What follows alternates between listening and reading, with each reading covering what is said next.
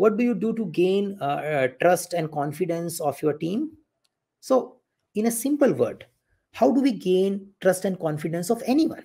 Yeah, whom you trust, and how that person has gained trust from you.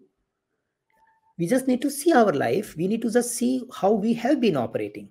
You trust some manager more, you trust some team member more. Why do you do that? Why you don't trust all the team members at an equal level? Why do you trust all your seniors at an equal level? Why you differentiate? Now you might be observing that there are few things which I care, and those people whom I trust, they meet that expectation, and others don't. Now the same formula you need to apply when you want to create a trustworthy relationship with others. As simple. Now in a simple word, what I feel generally, the trust is all about having clear understanding of a competency, that okay, can you do the job? Yeah, are you capable of doing it?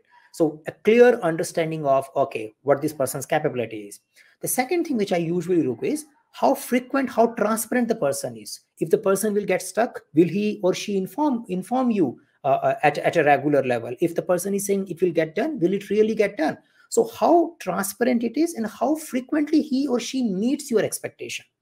So if you have a clarity about the capability, then you have a clarity about the openness of working with that person. And then third, which you see is that okay, commitments or the clarity or expectations are getting delivered. We really do something for each other. That's the thing which is needed for anyone to build the trust, in my opinion. And again, it's like whole big topic in its own, but I feel that's a good starting point. So see, why should they trust you? What kind of value you are adding for them? How authentic you are? How much information you are giving to them? And what benefit they get from you? That's it.